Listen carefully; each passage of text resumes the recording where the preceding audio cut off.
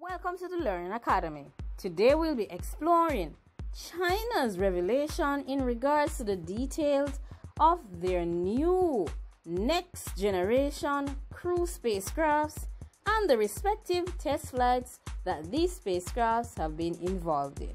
Remember to like, share, comment, and subscribe. Stay tuned and watch the video from start to finish. China's next generation crew spacecraft remains unnamed. However, it has been touted to have gone through a lot of experiments during the last month's test flight to orbit. First glimpse inside the prototype of China's next generation crew carrying spacecraft has been provided in Beijing, following a successful uncrewed test flight in May 2020. The capsule, which has not yet been named, was launched on a Long March 5B rocket from Wenchang on May 5th, carrying out a first uncrewed test for future deep space missions. The new two-module spacecraft performed well in orbit, and the crew capsule returned to Earth on May 8th, testing a high-speed atmospheric re-entry that the spacecraft needs to survive in order to safely bring astronauts home from the moon. The crew capsule survived temperatures of around 5,432 degrees Fahrenheit or 3,000 degrees Celsius during its re-entry to Earth. The capsule provides 459 cubic feet or 13 cubic meters of internal space, which will allow 6 or 7 astronauts to ride inside the craft. China's current crew spacecraft, the Shenzhou, can carry only 3 astronauts. An observation of the inside of the new spacecraft shows a living zone on the left, which includes a toilet and a folding dining table. There were also storage bags and racks on the right during the test transport capacity of the mission. The test flight overall verified numerous technologies and returned data for a range of experiments. It has been stated that they opened the return capsule and retrieved the data from the black box, including the data about the force and heat, as well as the temperature data which was related to the aerodynamic heating, so they can get more data to test their re-entry and return technologies and all other critical technologies. Designer of the next generation crew spaceship is Guo Bing, and he works with the China Academy of Space Technology, or CAST. Guo has stated that the flight proved new heat shielding technologies and aerodynamic configurations of the spacecraft. Experiments aboard the spacecraft included a 3D printing system for microgravity experiments, a gigabit-level high-speed communication between the ground and the spacecraft, and an on-orbit leakage and collision detection experiment that uses sound waves. The crew capsule also carried nearly 4.4 pounds or 2 kilograms of seeds for space irradiation experiments. Cosmic radiation, microgravity, and other factors combine to generate mutations of the crop's genetic material, which may prove beneficial and lead to the cultivation of new varieties of plants. The mission was overall a huge success for China.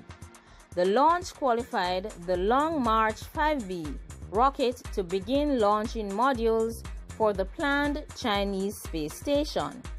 The performance of the new generation spacecraft means a crewed test flight could follow to the station in the future. 2 versions of the new spacecraft are in development. One will be capable of carrying 6 astronauts or 3 astronauts and 1,100 pounds or 500 kilograms of cargo to the space station. Other spacecraft will be capable of more demanding missions to deep space, which will involve harsher radiation environments and greater re-entry velocities. The spacecraft's docking system suggests that it could dock with the International Space Station. China, however, is not part of the International Space Station program. Next generation Chinese capsule that was designed to carry astronauts to China's planned space station and eventually the moon wrapped up a nearly 3-day unpiloted orbital test flight on Friday with a landing in northwestern China. The prototype for China's new reusable human-rated spaceship landed in China's Inner Mongolia Autonomous Region at 5:49 GMT Friday, according to the China Aerospace, Science and Technology Corporation, who is the primary state-owned contractor for the country's space programs. The capsule descended under 3 main parachutes and inflated airbags to cushion its landing in a remote part of northwestern China, punctuating a high-speed re-entry designed to simulate conditions the spacecraft would encounter during a return from the moon.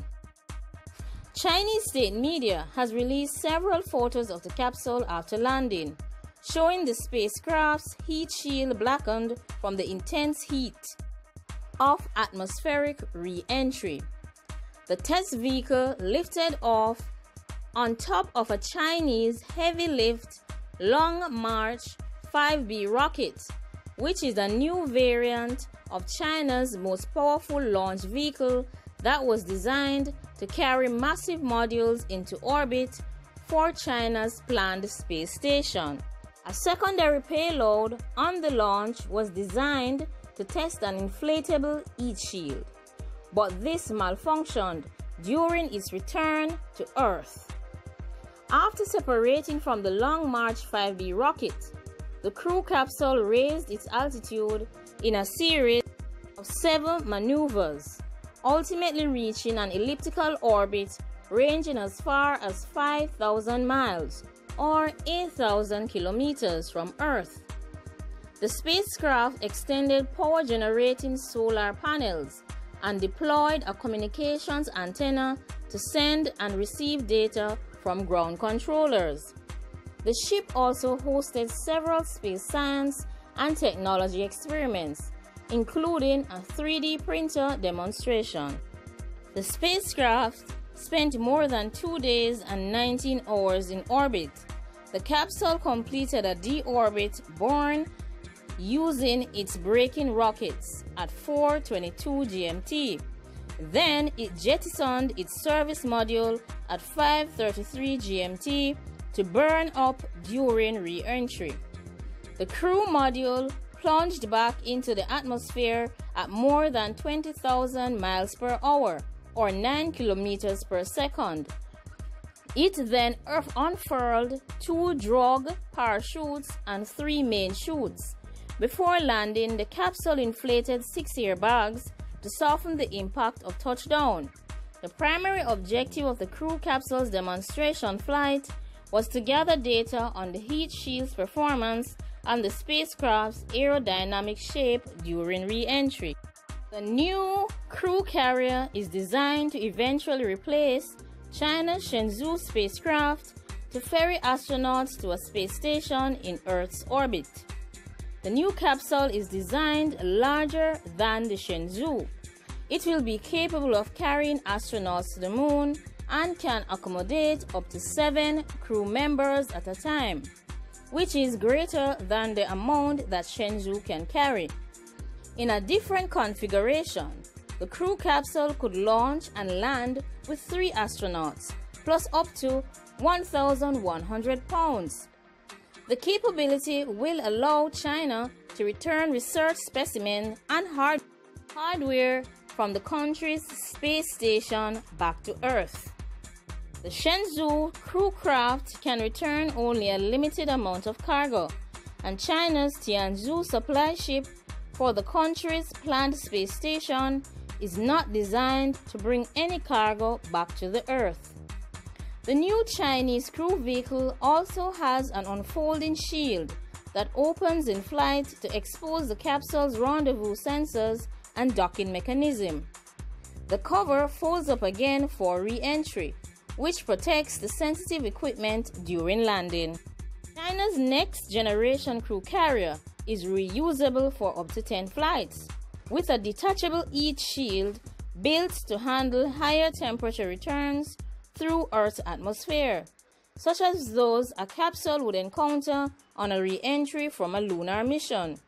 Like the new capsule design, the Shenzhou landing model returns under parachutes, but the Shenzhou uses retro rocket thrusters instead of airbags to soften the blow of landing. That makes for a rougher ride for passengers. With its propulsion and power module, the crew spacecraft measured nearly 29 feet long and is almost 15 feet in diameter at its widest point. It weighed around 47,600 pounds if it was fully loaded with equipment and propellant. The new craft's return module has 12 control thrusters fed by non-toxic fuel. The landing craft also houses avionics, computers, star trackers, and other valuable equipment that can be reused. It has been stated that the new capsule is able to operate with autonomy, including a capability to self-diagnose technical problems.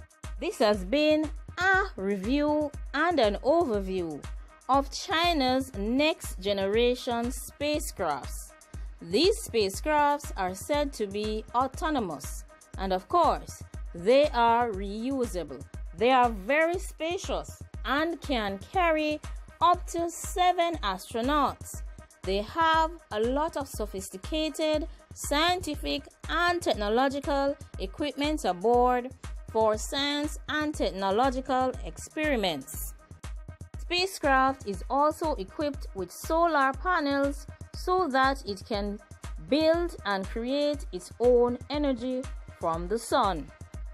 Leave your comments down below. Let me know what your feedback is in regards to this new technological marvel that is being designed by China's space program. Let me know how it compares to other space programs across the world. Remember to subscribe if you have not already done so.